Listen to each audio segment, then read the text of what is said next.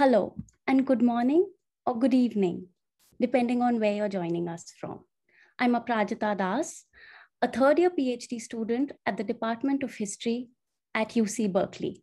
And it is my utmost pleasure to welcome you to this very exciting talk at the Institute for South Asia Studies at UC Berkeley by Dr. Sonia Wigh, who's joining us from India.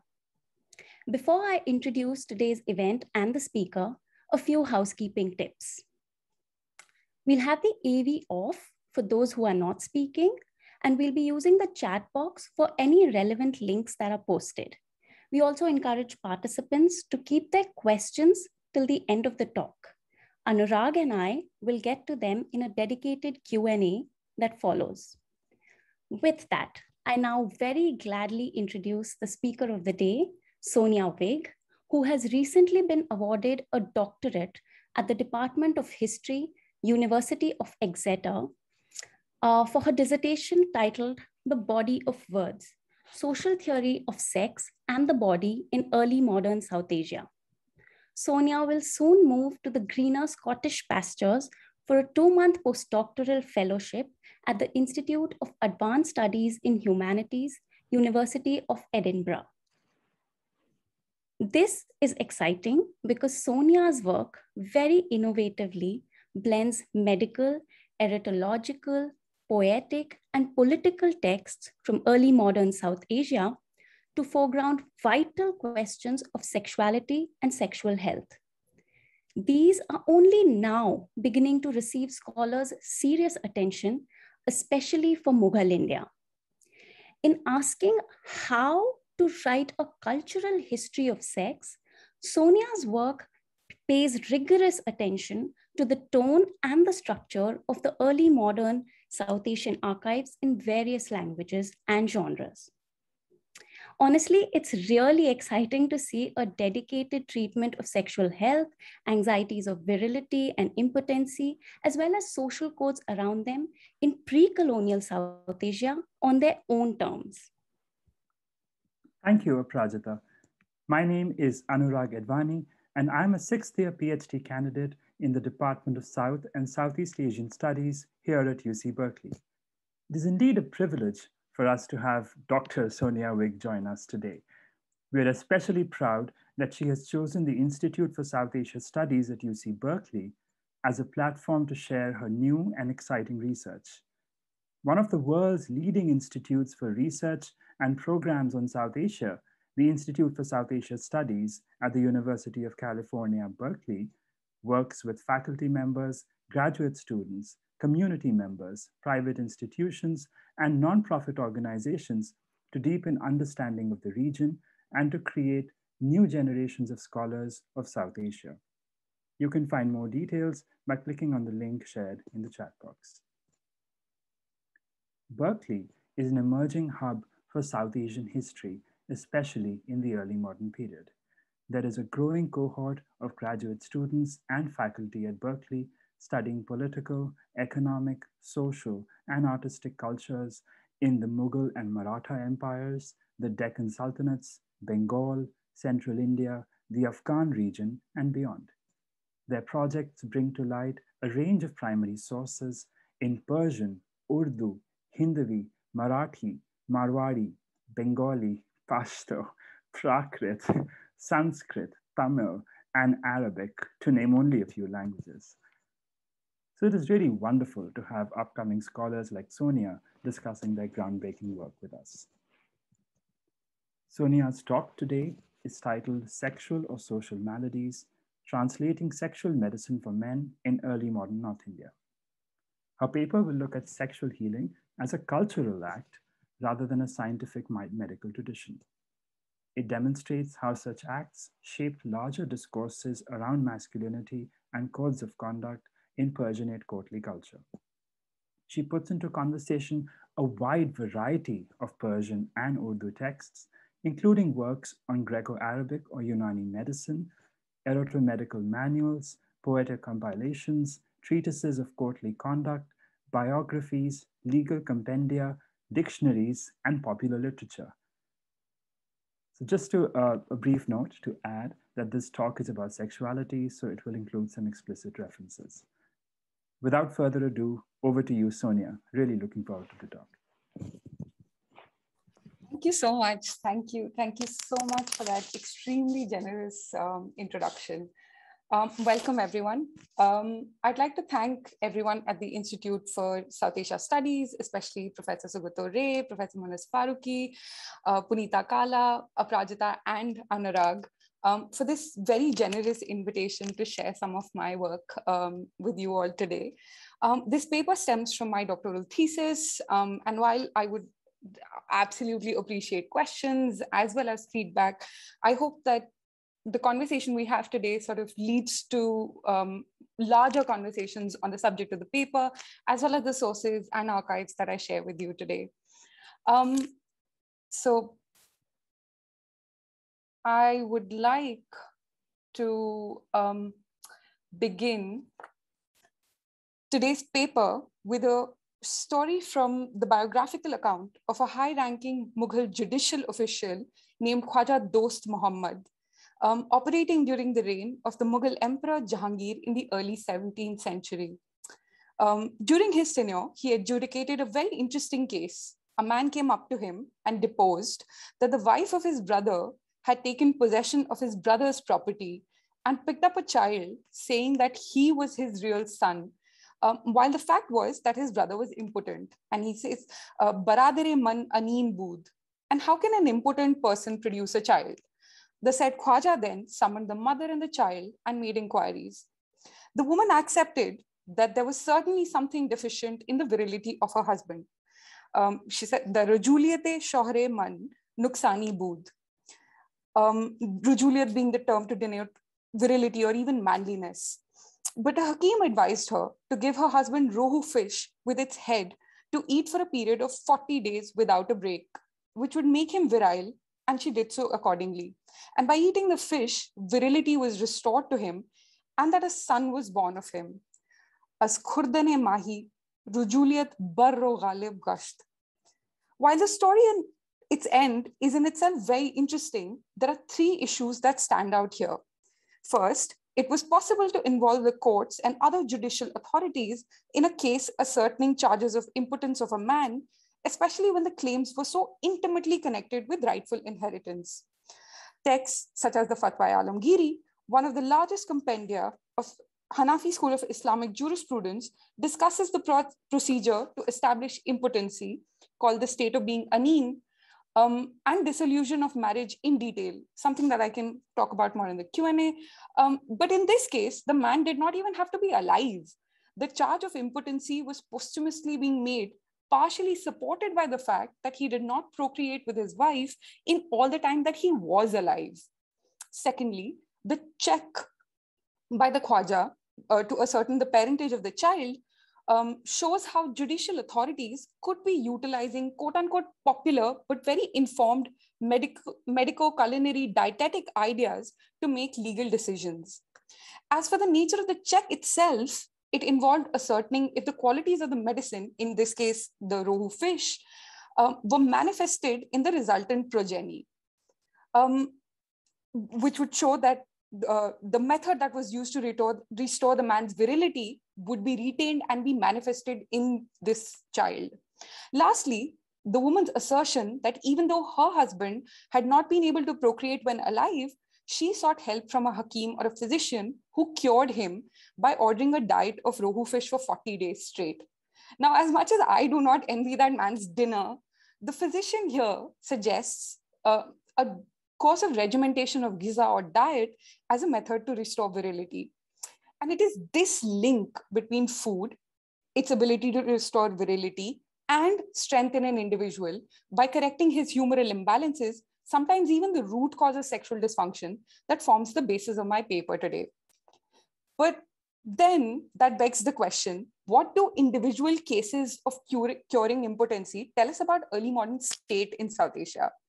To answer that, one must move a little beyond the individual. When envisioning the divinely ordained authority of Emperor Akbar to rule over the ever-expanding Mughal Empire, Abul Fazl, in his 16th century work, Ṭibb-i Akbarī, used the analogy of maintaining the health of the body politic and applying remedies to the several diseases thereof, to explain how the emperor was imperative to maintain a vigorous and strong empire, comparable even to the health of an animal. In all cases, animal, individual, and empire, all the inner elements needed to be in sync with each other. It is this intrinsic connection between health, virility, and masculinity in early modern South Asian society that forms the second major premise of my paper today. The trajectory of this connection then needs to be seen in context of changely courtly culture and notions of body politic under state patronage, especially by the Mughals. The literature produced about these issues influenced not only varied medical practices, but overall social attitudes in the 17th and 18th centuries. In most of my texts,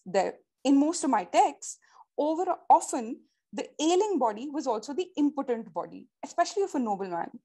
Early modern medical texts created specific notions about curing this sexually ailing body, most of which contained practical medicaments with a fully fleshed out theoretical framework to explain and cure the ailment.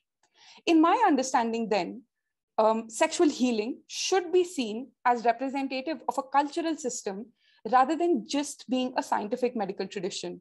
So in today's paper, by reading medical texts in conjunction with manuals of courtly conduct, contemporary biographies, dictionaries, and other literature, I will demonstrate how embodied experiences, as well as individual sexual medical health, was intrinsically linked not only with Indo-Persian humoral theories, but with larger ideas of virility and vigor, especially masculine. But first, I must situate where all of this is happening. The Mughal Empire was one of three principal Islamicate empires of the early modern period, the others being Safavids in Iran and Ottomans in West Asia and Eastern Europe. The culture of the Mughal court has often been labeled Indo-Persian, leading to intense amounts of debate that I do not go into here. And I use the term for texts produced in South Asia, and because it signifies a synthesis of ethnic, cultural, and political elements from India, Iran, and Central Asia, as well as the use of Persian as a pan-Indian court and elite cultural language. While remaining aware of that wider global history, I have chosen to focus on the heartlands of the Mughal Empire and their Rajput allies. Some of the texts analyzed in today's paper were also written and circulated in the Deccan Sultanates, which adjoined the territory of the Mughals and was eventually engulfed by the latter in late 17th century. I am mindful of the complex and often contradictory developments in South Asia in this period. And yet, this paper's analysis is situated in the Mughal core, all the while borrowing from and commenting upon developments in the broader cultural political context of the Persianate world, including the many variations even within the Indo-Persian sphere. So let's turn towards what are these promised sources that I've been harping about. One of the main sources for this paper is part of the genre of Unani, Tibbia or medical texts with its Greco-Arabic tradition. The primary example that I will quote extensively in this paper today being the Ṭibb-i Akbarī, or the medical knowledge of Hakim Muhammad Akbar Advani. It was composed in 1701. The text is a general medical compendium which contains chapters on special diseases of men and women, but the former being the one that I will quote here. It's an early 18th century commentary on a 15th century Persian translation of a 13th century Arabic text. Now I can give all the details for those who would like it later, but Arzani, it's important because Arzani provides rare biographical information about himself also in Ṭibb, especially about his father, Mir Haji Muhammad Mukim, and about being a recluse in a convent where he studied religious and medical doctrines. It is speculated that he took part in the Deccani military campaign under Mughal Emperor Aurangzeb, to whom some of the copies of this text are dedicated. The Ṭibb-i Akbarī copy used extensively in my paper belongs to the British Library and is dated 1707-1708. Arzani wrote extensively, composing several medical treatises, and scholars like Seema Alvi have wonderfully explained his continued prominence in the 19th century. The other major source base for this paper is Laẓṛat al-nisā, or the pleasures of women. Situated in the Ilmul Bah, or knowledge of sex or sexual sciences, we can talk about that as well, category, This text has an amazing history, a subject that I've discussed in detail in my doctoral thesis. It builds on an older erotological tradition of Sanskrit folk shastras. Multiple versions of this text attributed to a range of authors have survived in collections that were later deposited in museums and archives around the world. The most prominent and the most likely author for me is Muhammad Shah Jami, who composed a version of Laṛṛat an-nisā in the early 17th century and dedicated it to his patron, the Sultan of Golconda, Abdullah Qutb Shah. In the text, Jami clarifies that even though his name is Muhammad Shah, he uses the takhallus or the pen name Jami when composing poetry. While not a lot is known about Jami's background, he must be part of the higher social strata because he mentions that his father was a military man of some repute. He was a sipadar. My examples today are from his version of Laṛṛat an-nisā, copied in 1797 and housed at the British Library. Many Laṛṛat an-nisā manuscripts also attribute authorship to Ziauddin Naqshbandi. Suzanne Kurz has argued that this Naqshbandi could very well be the famous Sufi writer, most known for composing Tuti-Nama, Tales of the Parrot, which obviously a Persian translation of the Sanskrit Shuka Saptati. There's also a corpus of anonymous Laṛṛat an-nisās, whose numbers grow rapidly towards the end of 18th century.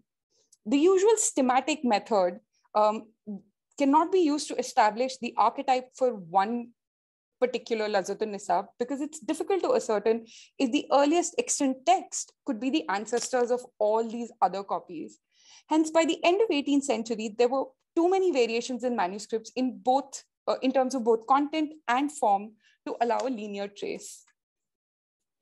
Having outlined the translocal and sort of multi-directional history of these Indic and Persian medical and erotological texts, I will also briefly examine the extent of social percolation of such information about diseases and cures. To do so, I will look at a more eclectic group of sources that include the 17th century Manual of Manners, Mirzanama, also called the Book of Gentlemen, in order to understand the usage-based meaning of the enormous range of technical terms that I keep using in this paper. I'll use them in conjunction with early modern medical dictionaries, such as Nuruddin Shirazi's Alfaz al-Adwiyah that we discussed earlier, and also more general 18th century dictionaries of idiomatic phrases, such as the Miratul Istila, written by Mughal courtier Anandram Mukhlis. Further, the concern about unbridled lust was also exhibited in the popular and satirical writings of 18th century poets like Mir Jafar Zatelli, who will also make his cameo in the paper.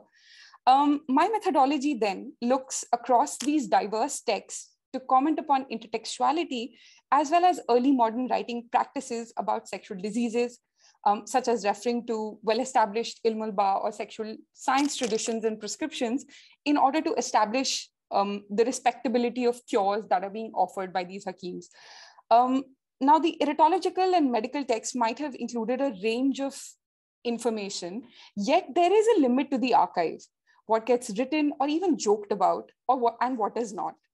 I've chosen to combine sources from a wide temporal period and map them on to a narrower, more liminal geography. Therefore, it's only after combining these eroto-medical sources, a mainstay of this paper, with a range of other legal literary sources, that I could create a tentative picture of how deeply concerns about impotency were embedded in a range of texts and mindsets in early modern South Asia, a subject not necessarily touched upon by existing secondary work. Today, my work is in conversation with works of scholars like Rosalind O'Hanlon, Indrani Chatterjee, Kathleen Schofield, Ali Anusheher, and Emma Flatt, who have their own individual conceptualizations on transformations in masculinity and how the Mirza or the Mughal gentleman had to avoid sexual passivity for some, or feminine modes of being, to maintain the social order and to avoid charges of political impotency. A lot of these normative discussions were about political sovereignty, how the emperor extended his control and enforced discipline on the bodies of men at court, who must make public displays of power and control over knowledge, material things, commodities, women, people of lower status, and over themselves to justify their masculinity. Now, such discipline is often physical as well as cultural, But my work today brings a completely different set of sources, trying to center stage the body through the lens of sex and medicine. Here, gender and sexuality do not propel courtly or political issues, but these are the main issues. I do derive from and acknowledge the usefulness of research that asks questions about masculinity, gendered relationships, health and the state, but my paper and larger project has tried to sort of invert the lens a little bit more and follow the archive of sex and sexual health unapologetically. Sex and medicine are center stage today. Diving straight into my primary medical texts, then, in the Ṭibb-i Akbarī, as I said, written by Muhammad Akbar Arzani, from here on just Arzani, the first step was to create a healthy body which could receive and provide pleasure. In Arzani's understanding of the humoural model, malnourished bodies could not produce good seed, which became the primary cause of sexual dysfunction. Consequently, all his prescriptions first used food to restore the faulty humors and facilitate increase in desire to copulate and produce strong seed. He relied on a range of stimulants that were used in combination with other ingredients using very precise quantities and that needed to be ingested in a prescribed manner to have the desired effect on humoral conditions of an individual. These stimulants were not only featured heavily in the Ṭibb-i or the medical books, but could also be found in erotological books, cookbooks, and books for household management like the Bayaz-e-Khushbui. In the chapter 19 of Ṭibb-i Akbarī, which is where this excerpt is from, the chapter is aptly titled "Dar amraz bemardane maksus ast." Dar amraz bemardane maksus ast. The first type of sexual disease is described in particular detail. Arzani writes that if the body is lean and weak from a lack of food, due to which the spirit, ruh, the wind, ri, and blood, khun, which ensures continued augmentation of desire in the body, declines, the signs of emaciation of the said body are weakness during sex, body's color becomes yellow, and there's a decline in their desire for food. The ilaj or the cure here for strengthening the body is to eat good food, sleep a lot, abstain from sex, and be engaged in jesting and pleasure and fragrances, and to consume a diet that is suitable for your own condition, and consume the majun laboob for a complete cure. This passage demonstrates the key difference between two types of lack of desires and the ways to combat them that lies within the Ṭibb-i Akbarī. In the preface of this chapter on special diseases of men, Arzani clarifies the problem during sex as two problems. There are two types. One, that the desire during sex is enfeebled, which leads to impotence. And the other is that the penis becomes indolent. The entire chapter, prognosis of disease, symptoms, treatment, everything is defined by what issue the problem is stemming from, lack of desire or penile problems. A simple glance at the focus put on understanding the reasons behind impotency and finding appropriate cures for it shows how large a threat it must have been to early modern South Asian concepts of manliness. Now, it seems that impotence was envisioned as a disease that could be cured in a variety of ways, medical and psychological. Most cures contain medicaments with varying numbers of ingredients and degrees of complexity, and I will not go into them today. Consider the typology followed by a particular ilaj or cure for impotency from the Ṭibb-i Akbarī. Here, Arzani specifically writes about cures for men whose sexual desires have abandoned them, whose copulation finishes early, and for whom it has been a long time since the successful production of seminal fluid.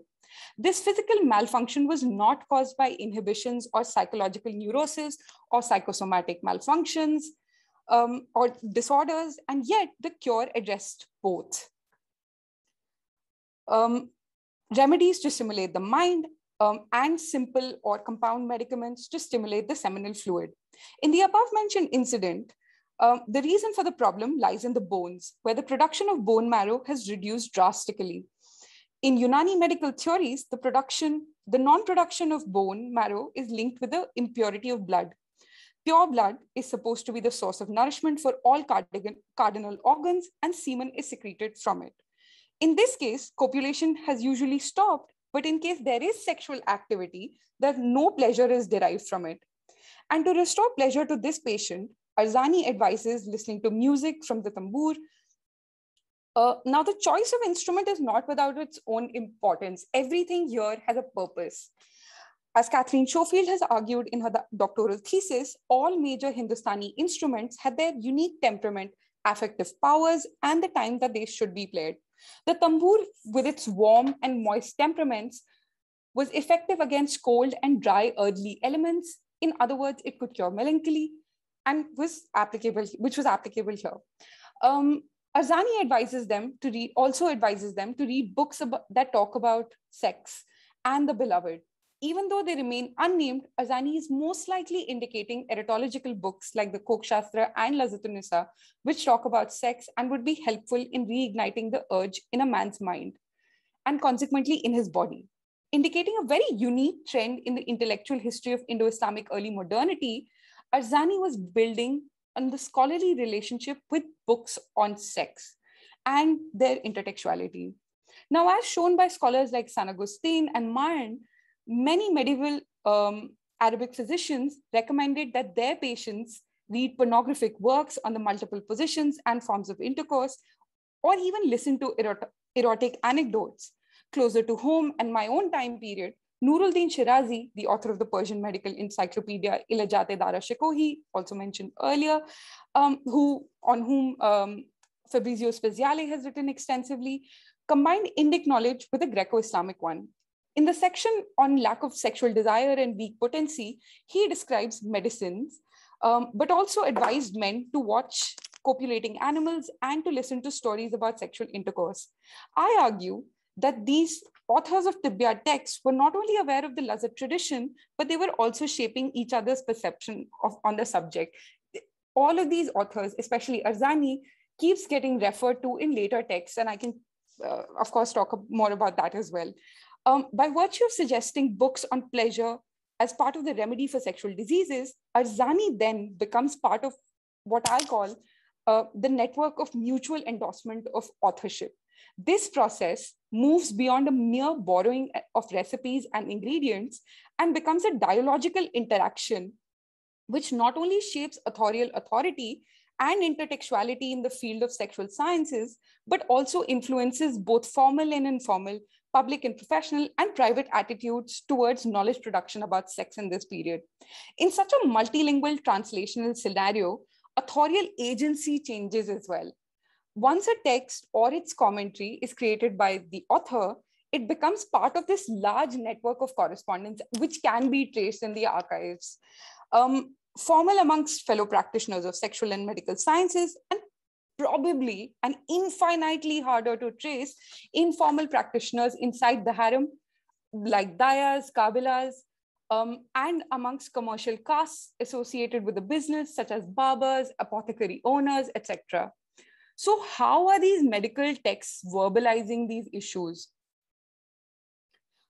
In most early modern medical treatises, impotency is enmeshed with issues of infertility, and sometimes the terms are used even interchangeably. But these two issues are not the same. Impotence is best understood as the ability to engage in sexual activity, and infertility is understood as the inability to conceive a child. Even linguistically, in Ṭibb-i Akbarī, when the discussion is centered around impotence, the terminology used revolves around increasing sexual power and vigor, and is categorized under Quwwat-e-Bah. On the other hand, when discussing infertility, more often than not, the terminology used involves or revolves around inzal or seminal ejaculation. So let's look at very briefly a component of one of the most popular solutions in both these kind of recipes, the Majun Laboob that we were talking about, which is an electuary. There is no standardized version of this prescription, but certain ingredients were persistently included in various texts to make this electuary. Items such as dry ginger, cinnamon, filbert nut, black pepper, musk were combined with honey and were for the most part warming and stimulating. According to contemporaneous materia medica, such as Alfazul Adwiye or Talif Sharif, most of these were also part of the section titled Aphrodisiac. Even individually, all these were supposed to invoke heat in the body, which would counteract the cold, the primary cause of sexual dysfunction in most of these texts. All of these elements were supposed to improve the heat of the body. And as the male seed needed heat to be potent and fluid to fulfill its generative potential, these were all important. But in most cases, reproduction was never overtly mentioned, although it would be implied, considering the end goal of all of these recipes was to make the seminal fluid stronger and to ensure that a conception is provoked. Should this prove insufficient, obviously, there were other external remedies that I can, again, talk about later. Lastly, a detailed study of the cures indicates that they offer two types of solution, a psychological and a material treatment for curing the disease. An argument can be made that sexual diseases, especially impotence, were understood on two levels, one of the mind and other of the actual disease part. And while the symptoms would only manifest as an actual physical disease, it was imperative to also give a solution for what ailed the mind, as though sex was as much about pleasuring and exciting the mind as it was about the physical release associated with the climax. Now, turning to my other source base, Laẓṛat al-nisā, I'll refrain from going into details of its prescriptions to cure impotency, which was caused by cold, except to say that it involved creating a very thick paste made of earthworms. Of course, I hope after cleaning them properly. These will then have to be finely ground and mixed with flour and raisin gum. And eventually it will increase sexual desire.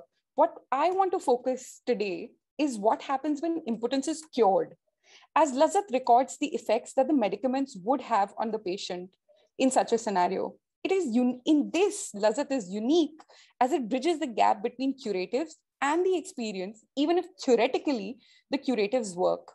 In the 30th chapter of Laẓṛat al-nisā, entitled Dar Bayāni Quvvat-e Bah Guīd, he discusses medicines to increase sexual power. He writes that this medicine will augment the semen in the body and there will not be any cold thereafter. It increases hunger in the belly and wipes out bad blood of any kind. Semen is augmented by removing the sardi or the cold. Here, the cold is not always literal, but indicates a quality causing inactiveness of the semen, which seems to have stopped its movement or become frozen. Now, we've discussed combating cold in Ṭibb-i Akbarī, but it is through envisioning what effects of consuming these medicaments would have on an individual that we can understand the interplay between medical theories and social conceptions of virility. The tenor of the effects is mostly physiological. For instance, the removal of bad blood from the body would result in a return of health and vigor, which would be shown in the redness of the cheeks. In direct opposition, if you remember, of the yellowed skin, which was a sign of sexual dysfunction mentioned earlier in Ṭibb-i Akbarī. These physical effects, combined with a sexual drive, would in turn increase the social value of the individual. For instance, the fourth benefit of cures of Quvvat-e Bah was to assist in maintaining youth in the man so as to remain attractive. The red cheeks and a lithe body are supposed to enhance this attractiveness. Unlike the Tibbiya text, Laẓṛat sees Quvvat-e Bah in both medical and humoural terms, as well as a means to ensure pleasure in the sexual act. This is evinced by the fact that while it gives many Quvvat-e Bah prescriptions in the chapter, it also expands greatly on the effects of the medicament. For Jami, the end is as important as the means to achieve it. In this, Laẓṛat becomes the meeting point for medical manuals and a host of theoretical formulations about pleasure in medicine. Now, if we move beyond these texts, we realize that there is clearly a congruity between medical texts, travelogues, and literature when we compare the various recipes meant for the exact same purpose to increase sexual vigor, Quvvat-e Bah.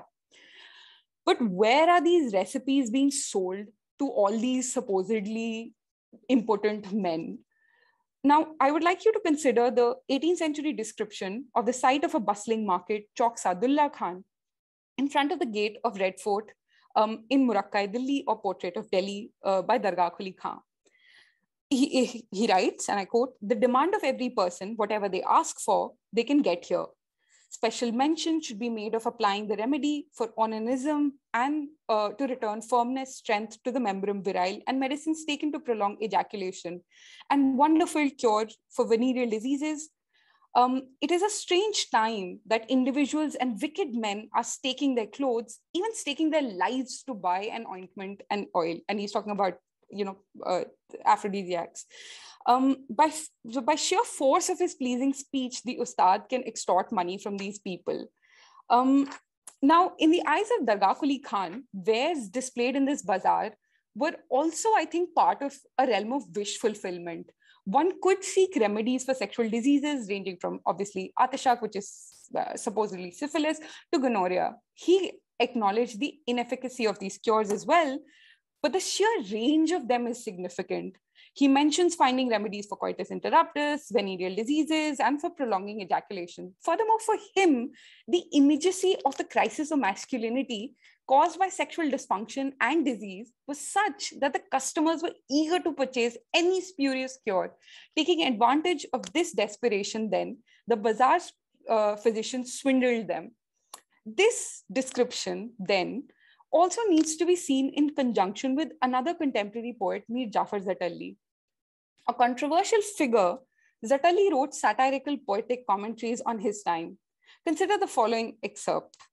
मेंढक की झाट, नटनी का नाच, शुफ्तालू का पात, इस्कंद की जड़, भोसड़ी की चाल, बेअक्ल के सीने का तुख्म, दुनिया की ठगी. I'm not reading the whole thing, but just the genitals of a frog, a female rope dancer dance, the leaf of a nectarine, camel shiver, and the oil from an idiot or brainless person's chest, and the world's trickery. And as much as I've enjoyed reading obscenities in front of such an august audience, that these are just excerpts from a longer prescription titled Nuskhaye Churane Imsak ve Hazma Ta'am, prescriptions for digestive powers and increasing pleasure or retention of seminal fluid.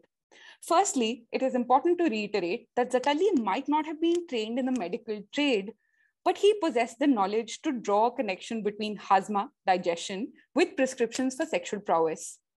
Secondly, one of his techniques as a satirical poet was to frequently distort standardized patterns of literary works, such as Akbarat, which are daily court reports, or Arzidasht, court petitions. The fact that he follows this technique to satirize nuskhe or prescriptions frequently found in simpler late 18th medical texts, such as Khirkan, Nuskhajāt, Risala-e-Ba, shows that these nuskhas and their literary compositions must have been common knowledge. As for this poem, the formulaic mixing of providing nuskhe by the lower levels of hakims, especially on sexual matters, must have been popularly consumed because Zatalli deliberately uses their form to satirize not only the prescription for such diseases, but the practice of falsity in bazaar sexual medical trade.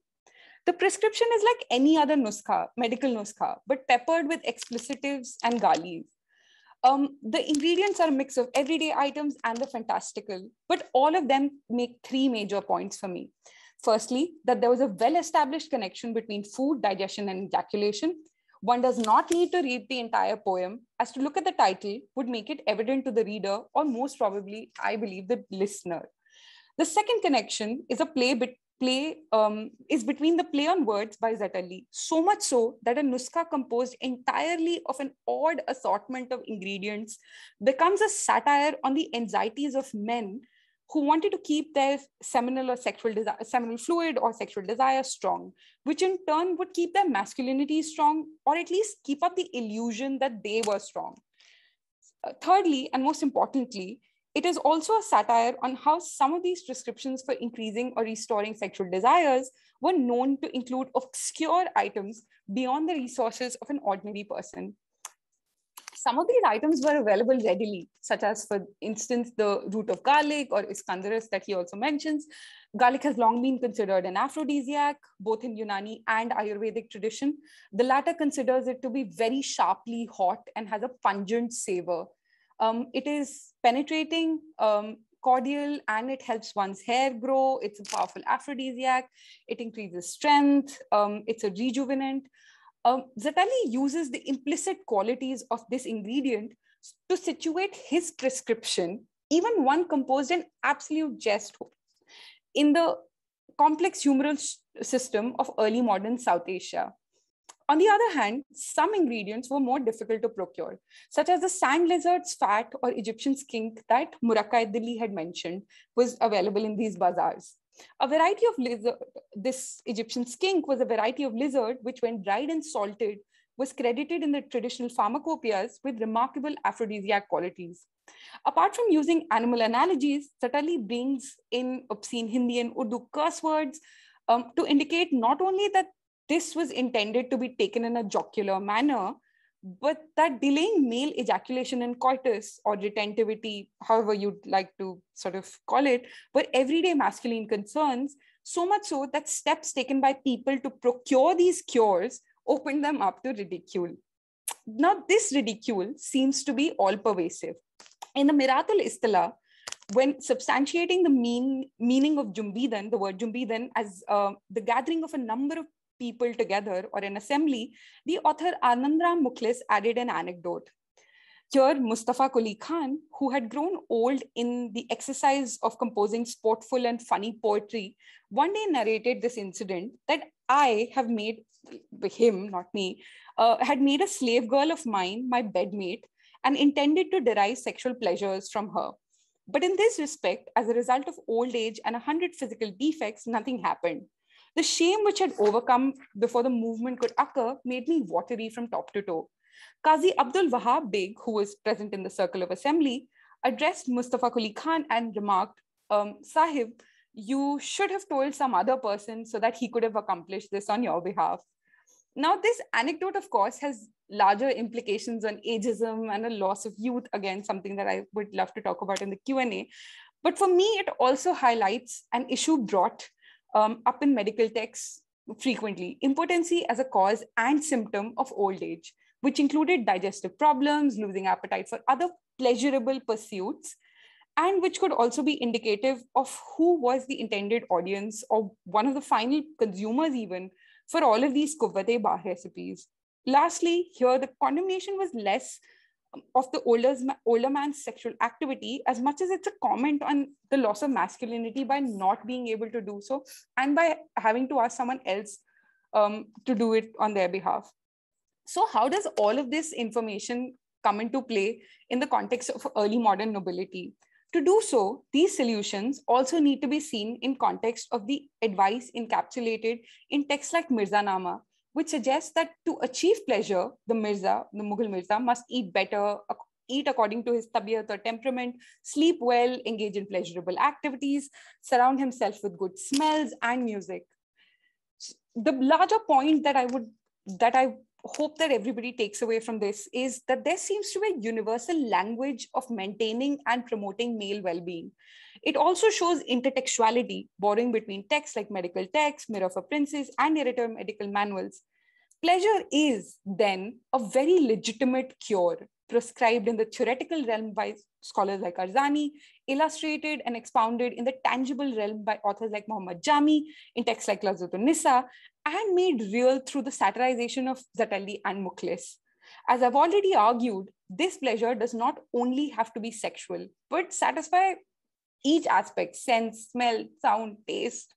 This in turn could be linked to contemporary perceptions of fertility and the desire for successful reproduction to ensure a strong empire whose hereditary system of passing wealth and property would be ensured with the ability of a male populace's ability to successfully produce healthy offspring.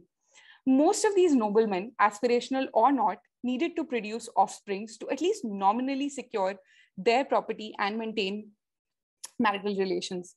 So to conclude a talk where you were lured sort of by sex and then bored by medicine, I will end today's paper with one of the most extreme examples of what would happen if the flow of semen was interrupted.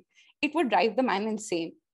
In the first chapter of Ṭibb-i Akbarī on the diseases of head and brain, Arzani writes about melancholia maraki, a form of insanity having a direct effect on an individual's sexual life, which was said to be caused by humoral imbalances, particularly connected to the stomach. The humors are collected and the heat of the body passes them from limbs to the brain. Apart from indigestion, again, and pain in the stomach, the patient complains that his genitals are hot, there's frequent priapism, and the desire for sexual intercourse might be great, but there was an incapacity in proper performance. This was not an exceptional proclamation. And in another section of the same chapter, Advani acknowledged that the loss of spermatic fluid could not only affect a man's sexual life, but could lead to, quote, a disorder in judgment resulting in the loss of power of thought. In such a situation where the mental is deeply entwined with the sexual, curative remedies of the mind and the body become imperative. This is especially true for any Mughal Mirza or nobleman for whom losing power of thought would be detrimental to his optimal performance of duties, theoretically towards his sovereign superiors as well as his family. Thank you.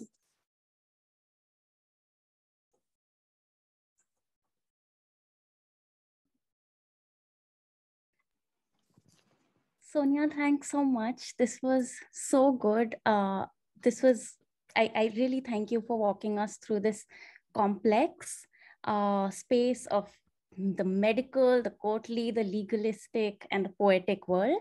But I think that sort of a detailed walk is the basis of good socio-cultural history, right? I really do commend the diversity of texts through which you've approached these questions. I think it's never an easy task to glide between genres and integrate primary texts, both oral and written, into a tight argument. So thank you so much for doing this for us. We will be opening for Q&A shortly, and I would ask everybody to put their questions in the Q&A box. But before we do that, Anurag and I think, have a few questions to ask you ourselves. We'd like to use this space for a little bit of a discussion. I want to ask you a simple question.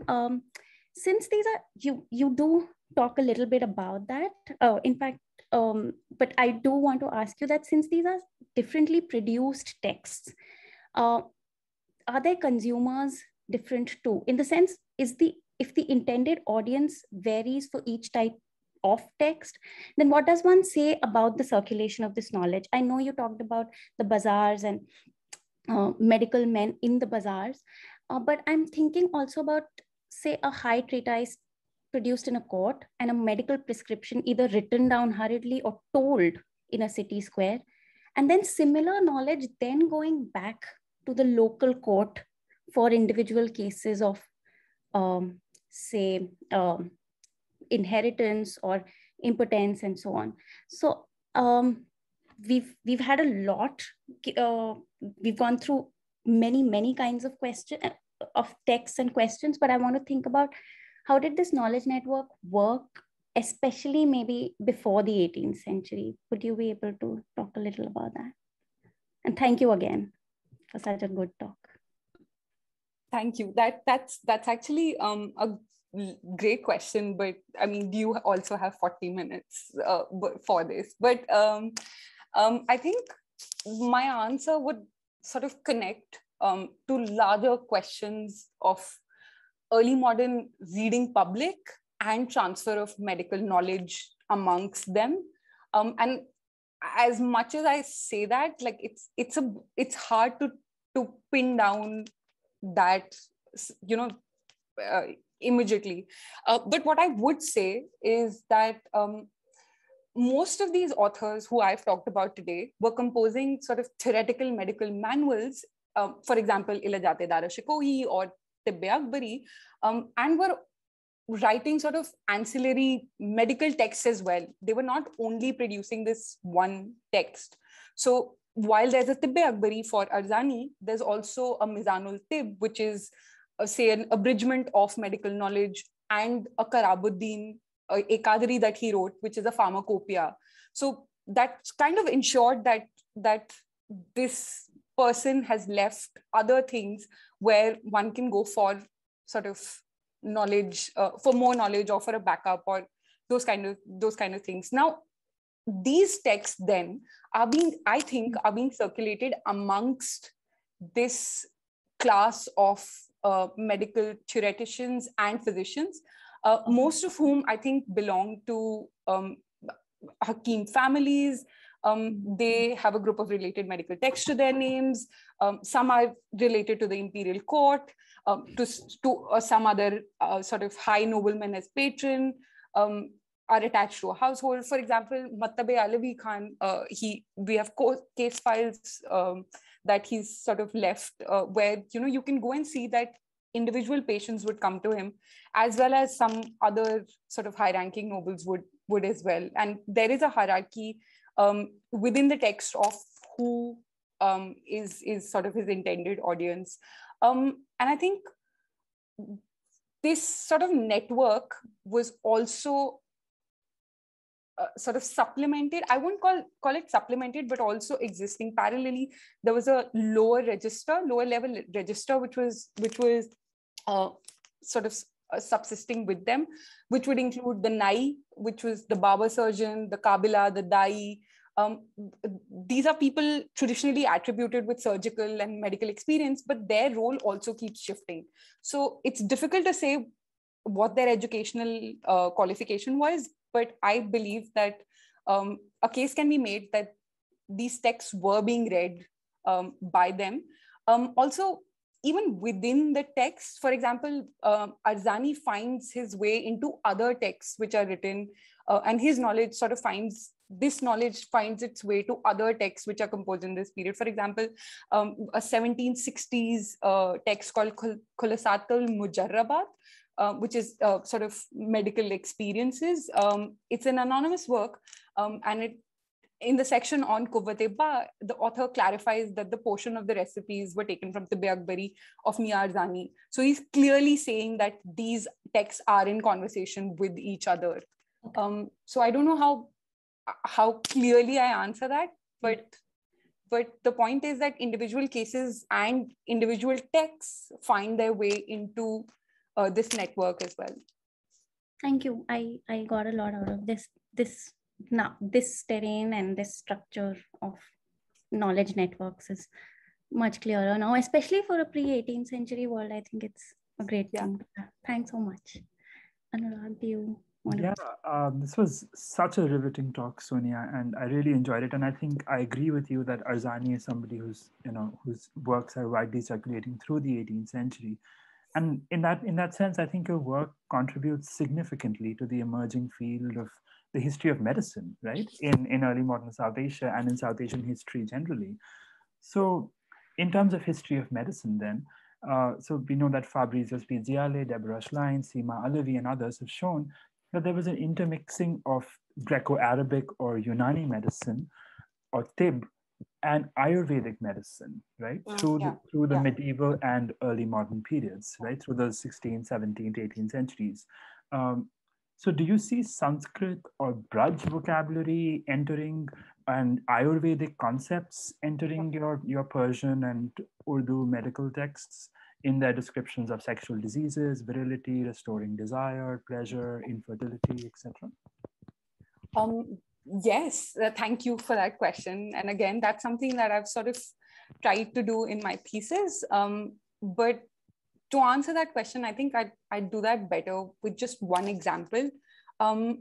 So in one of my Persian texts from late 18th century, a khirka, there's a prescription which was supposed to restore. I mean, the title was Nuskhajāt Quwwat-e-Ba, so it was supposed to restore sexual vigor. And then the person, considering it's anonymous, the author goes into what the nuskha is, which I will not explain here. But then the person adds a line where, I mean, I'm sort of roughly quoting what they're saying. They say that the desired outcome of using this prescription would be to restore the sat, which basically in Sanskrit essentially means Jeevni Shakti or Takat, which is what I get in my Ayurvedic text, which is the vitality of life or strength, which happens in texts like Koka Prasanga Vyadhi Chikitsa or Koka Shastra, Koka Manjari, which are the Ayurvedic texts, sexual medical texts that I look at. So this concept of vitality then, which, I mean, even though humorally there are 3 humors in Ayurveda and 4 humors in Unani, and that could clash, there are similarities. The authors managed to bring similarities within the text without necessarily going into how it's different. So here he just said that this sat is is very similar to, say, the Persian ruh, the concept of ruh. So, there's a sort of Indo-Persian Arabic medical lexicon that sometimes emerges in these texts as well. Yeah, that's incredible. Yeah, it's so interesting to see the overlap of the Ayurvedic and the Unani traditions, and how I think Pidziale has an article, right, where he talks about how the three humor system from Ayurveda is being mapped onto the four Unani akhlaq, or the humors. This is really fascinating. I'm so sorry. It's not without its contradictions. I'm not saying that it's very easily sort of mapping on. There are lots of examples where, they'll say, well, this worked. So, the author will say Galen, and then say, well, this worked, but the temperament of Hindustan is different. And so, they'll just add but those are very difficult, very rare. And, it takes painstakingly, you have to find those examples where they actually not verbalize, but whatever, they write it down. Right. And I think especially in pharmacopoeia, right, they are often using Ayurvedic terms and Ayurvedic medicines, and the words are written in Farsi. So it's really interesting. Awesome. Thank you. Sonia, thank you so much for answering our questions. We do have a few questions lined up for you now in the Q&A box. This is from Indrani Chatterjee, who loved your talk and the presentation. And they're asking if they can ask you to refine whose pleasure, only the male Mirza, or as your discussion of deferral of ejaculation suggests, also the female companion of the Mirza. There are a couple of others, and I'll get to those if you want to take this first, and then actually maybe we can club these questions, because the other two are also asked. One person is asking, compliments you and says it's a fantastic talk, and says, is there much on women and their health in the manuscripts? And again, are there prescriptions? This is from Tilottama Mukherjee. Are there prescriptions for women as well, or do the texts focus exclusively on men?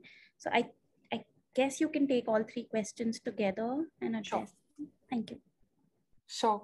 Thank you so much. Thank you for those questions. I think I would be able to, okay, so just to put that out first, there's a lot in the text about women. There's a separate chapter in Ṭibb-i Akbarī. So chapter 19 is sexual diseases of men. Chapter 21 is special diseases of women.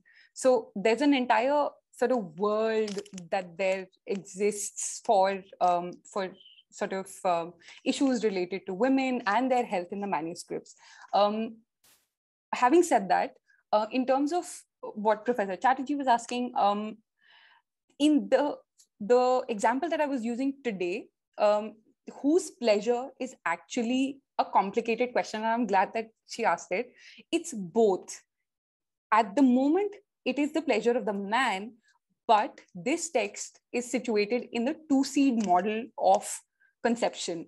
So for those who might not know it, there are, at this point of time, two models exist. One is the sort of Aristotelian one-seed model that sort of argues that only men emit semen or seminal fluid, while women sort of contribute with brute matter, which is like a substance that's less pure and sort of less sanctified than the semen, and hence less involved in the process of conception, which made them sort of secondary to the overall generative process.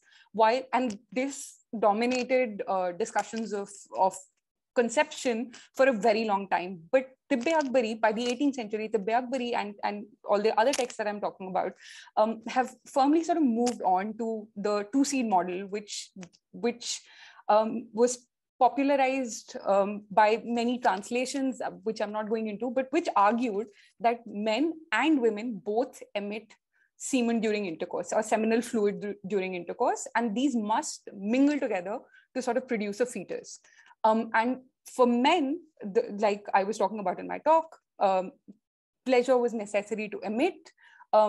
as similarly for women, they had to achieve pleasure in the act for the semen to ejaculate for her as well, which would finally lead to the nutfe. So it's both. And there is a discussion in Laẓṛat al-nisā, a proper 3-chapter discussion where Jami is talking about first what's the process of having sex with a virgin woman. And towards the end, he mentions that if not done properly, she would not achieve pleasure and there would be no conception.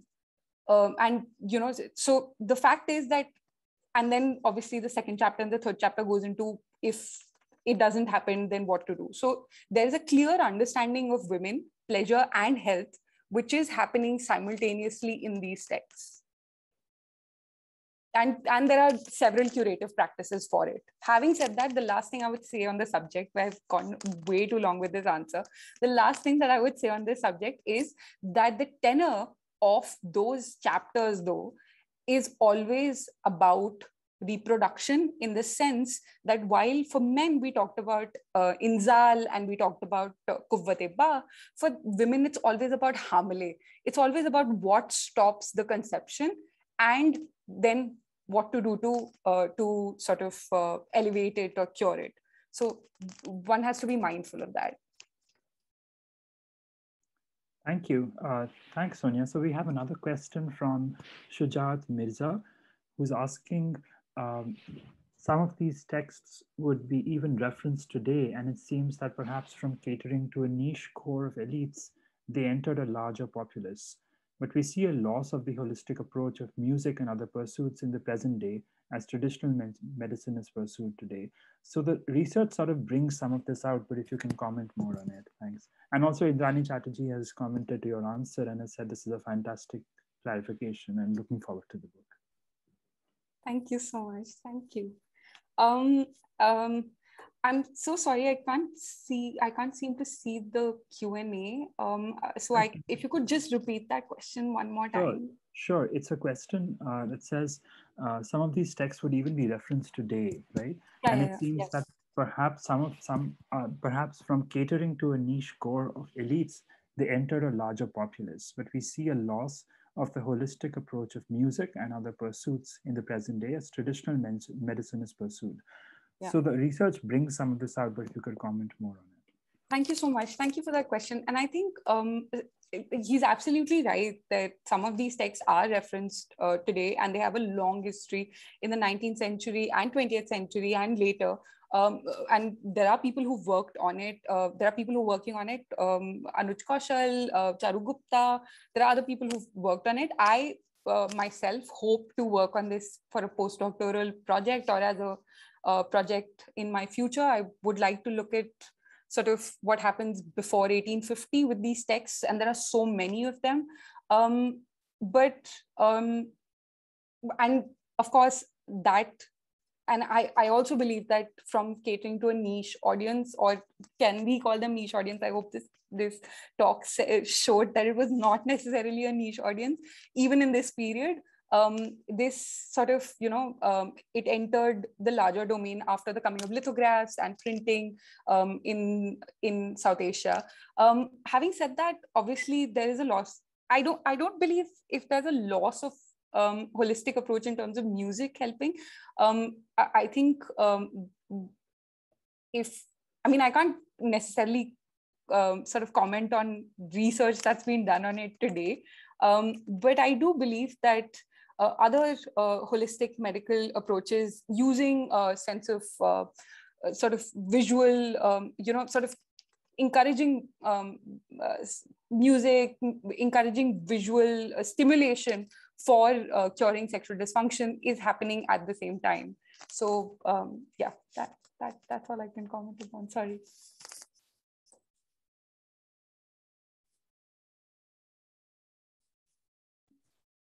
Thank you, Sonia. Thank you to our participants for asking these questions. So if I will just add another question. There are actually 2 more questions in the chat. Yeah, actually, yeah, I'm just I'll relay one, and then Anurag, we can pick up another one. Okay, so this is from Professor Munis Farooqi, who thank you for this wonderful talk, and asks, how does the expectation of eating well, there are 3 questions here, expectation of eating well, showing signs of virility or vitality, etc., play out against the expectations of ascetic frugality, eating little, controlling passion in Mughal imperial culture? Second, do any of your 18th century authors make a connection between imperial collapse and the increasingly passive or impotent men? Then if there is rising medical knowledge and theorizing across the 16th and 17th centuries, where is the new knowledge or theorizing coming from? What is driving it? Rising literacy and growing reading publics, wealth, or political concerns? I'm also... If you could just put that in the chat box, then I'll be able to sort of answer each and every one of those questions. Thank you, Dr. Farooqi, for all of those 3 questions. So I'll take them one by one. I think So I'll go with the last one first.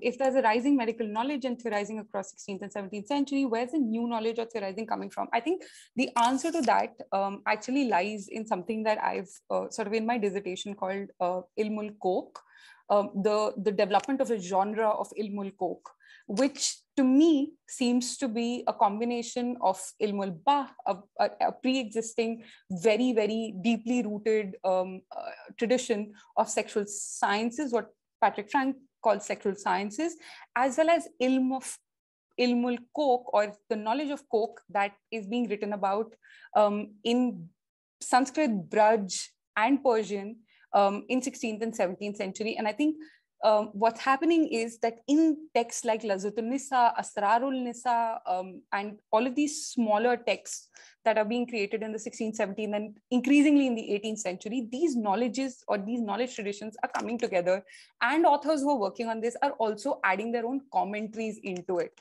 So that, I think, is how these traditions are coming together, and how new knowledge or knowledge that has been translated from various sources is coming together in a pool, in a text. Because if you look at Laẓṛat-un-nisā texts in this period, 17th century onwards and 18th century, and deeply in the 18th century, there is no one version of Laẓṛat-un-nisā. There are so many versions, and which is why in that chart I said there was Ziauddin Naqshbandi, there was Jami, and there were anonymous authors. And what you can see across is that each text, each version of the text is bringing in new material that, of course, I only had 4 years, so I couldn't trace back all of them. But if you trace them back, some of them you can talk about, you find from, translations of Galen, some you find from commentaries which are written on Madhun Shifa. So it's all of these texts are becoming sources for this genre of Ilmul Coke that comes together in the 17th and 18th century. The theorization is coming from these authors reading text, not necessarily always telling you where they're reading it from, but of course there are 18th century copies that do tell you where it is coming from, that it even nominally tells you who the author is. It doesn't necessarily have to be that author, but at least he's telling you where he's borrowing his source from or where this knowledge is coming from. And I think obviously rising literacy and a growing reading public and money in the hand of medical practitioners themselves is leading to a lot of these texts being written for medical practitioners. So some of my 18th century copies actually say that this was made for, the scribe actually says this was made for Hakim Falana. So there's always the possibility that Hakims themselves in later 18th century had money. And why I say this is because these copies actually are not going into the erotological part of it at all. They're concentrating on the medical bit. Those become larger, those sections become larger in their copies. So I think there are multiple levels of things happening here, and obviously rising literacy and growing reading public is important, but consumption and sort of money and who has money to buy these items is also important, equally important. And then coming to sort of, do any of your 18th century authors make a connection between imperial collapse and passive impotent men? I think I do sort of comment upon it in the talk that, of course, one could read it as the sort of imperial collapse and passive and impotent men, and Zatali does that in a lot of his satirical writings. But I do believe that to use that model and to put it on what is happening in this text is actually doing a disservice to the text that I have looked at. They're not talking about imperial collapse. There are so many copies, smaller copies, not only of Ṭibb-i Akbarī, but only of sections of Quvvat-e-Ba from Ṭibb-i Akbarī, reproduced in multiple bayazes, khirkas, nuskhajāts. So it's not necessarily talking about this. This is not a concern, as it were, in the kind of sources that I looked at. But obviously, it's something that I have deeply thought about and sort of address. To the first question, how does expectations of eating well, showing signs of virility, play out against expectations of frugality, eating little, controlling passion? I think one of the clues, while this dichotomy works really well for certain authors like David Gordon White, or they've done brilliant work on this, I think in my sources, what I realized was that it's actually a very false kind of dichotomy. So for example, if you were to go back to the example that I had given, it says, don't abstain from sex, but indulge in food, indulge in jesting, indulge in listening to good music. So it's not always lack of pleasure. It can be lack of pleasure of a certain kind to cure pleasure of a different, to cure impotency of a different kind altogether. So I do believe that, which is why I say pleasure is a very, very amazing category to be used here, only because it's not, there is no one kind of pleasure. Multiple kinds of pleasures can be used in a cure, and they can sort of, be together, or they can be in complete opposition of each other as well sometimes. So I do believe that more work is needed there, but I do believe that dichotomy didn't really work well with the kind of sources that I was looking at. Sorry, I hope that answers everything. Yeah, that was, Dr. Farooqi just responded and he said, great responses, thank you. So, okay, great. We have another question from Shauna Ghosh, who says, thank you for the fascinating talk. I particularly enjoyed the range of beautifully illustrated manuscripts that you showed us. I wanted to ask you about the production of these manuscripts and whether these were used for transmission and dissemination of knowledge systems, tying back to Aparajita's question on circulation and consumption. Could you also tell us about the methodologies and conceptual tools that you use to read the textual and visual record in tandem? Thank you. That's again a really interesting and important question. So in terms of my Tibia sources, there weren't any that were heavily illustrated. There were some stray illustrations somewhere, and especially not in the sections that I was looking at. Of course, there are illustrations in later medical manuscripts, especially where they're talking about tillism and they're talking about sort of those kind of things, but not the illustrations or paintings that we generally associate with erotological texts of people copulating.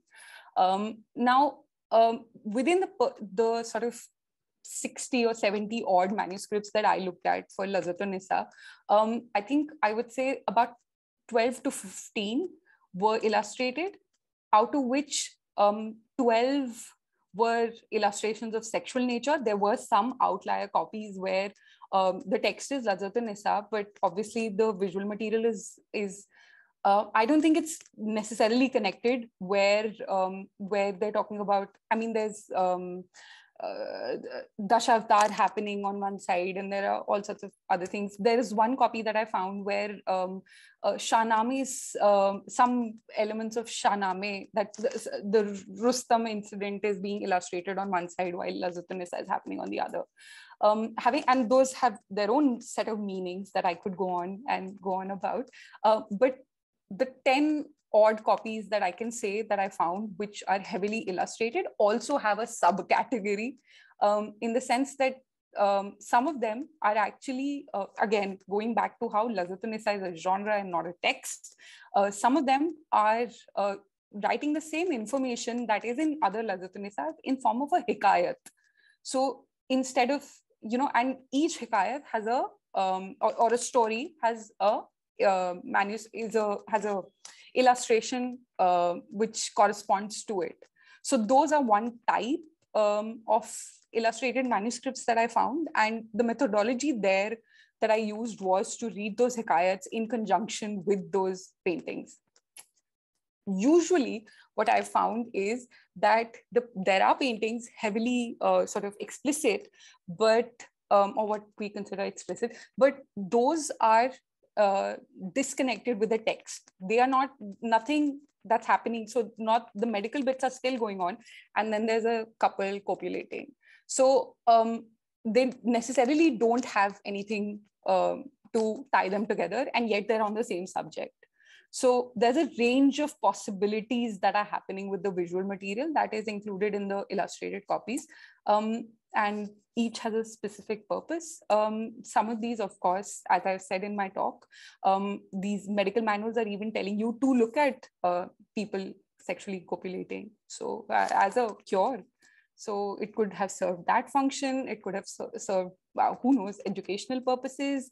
Or even cautionary tales. Some of the hikayats I found actually go on to tell you that, well, do not engage in this particular sort of permutation and combination because of sexual activity, because this is harmful for the man and harmful for the woman as well. So yeah. Thank you. And also, I think this is the last question we have on the Q&A box, but if you have any more questions, please do post them. In the meantime, if I can take the liberty of asking a question, sort of building on Shaunak's question. So my question is, what is the, so since you're reading so many different genres of texts against each other, right? And you're sort of like, I'm just trying to imagine what your archival experience must have been like. Given that archival catalogs across South Asia and the UK categorize manuscripts separately, right? What was your methodology in deciding what primary sources you wanted to look for in pursuit of your broader dissertation on sexuality in Mughal India? Thank you for that question. I think my methodology was hit and miss, and then learn from your mistake. In the UK, we're given, we're given 3 years, and I took another 1 year, and then pandemic gave me whatever, another year. We're given a specific amount of time. So the first time, I'm extremely grateful to my supervisor, Professor Nandini Chatterjee and Sarah Tulalan, that they equipped me, of course, when I was going into the archive, with the knowledge, especially Nandini, where she said, don't look at just go into a catalog, and the first one I did was British Library, and just read through certain sections. Don't look for sex. Look at what the descriptions are. And so the first level that happened, of course, is that when I went and looked at catalogs, and then obviously I took that forward, was that once I stopped looking at erotology or sex as a keyword, and I started looking at desire, medicine, all sorts of love, these outlier kind of things, I found a lot of material that I wouldn't have if I was only looking for specific terms and specific keywords. And while specific keywords and terms can help you when you're first going into these incredible archives, large archives, it is always helpful to not, get caught up in these categories that are obviously created in 19th century or 18th century and have that, baggage that the cataloger is bringing to the archive as well. And the second thing that I only discovered, unfortunately, towards the end of my sort of fieldwork was this incredibly rich 18th century material, which was anonymous, miscellaneous, and had been relegated to supplementary sections where nobody wanted to see them. So these were bayazes, these were khirkas, these were nuskhajats, these were just unnamed texts. I have in my dissertation used texts which are unnamed, anonymous, 18th century. And I would like to thank Professor Chandrasekhar and Dr. Sakir Babri, who sat down and looked at some of these material and helped me understand if it was 18th century, 19th century, if what was happening, why were they all clubbed together. And in terms of sort of spatially, the nature of sort of, again, the UK PhD was that I was fortunate that I could have looked at the British Library archive. Wellcome Archive was very, very helpful. And I cannot encourage enough for people to just go there and look at. Do not think that it's only medicine. It's so much more than medicine. They have such amazing texts. And of course, Bodleian, Salarjung, Jamia Hamdard, again, cannot insist on how great that archive is. So in terms of sort of my archival experience, these are the places that I found most of my material in.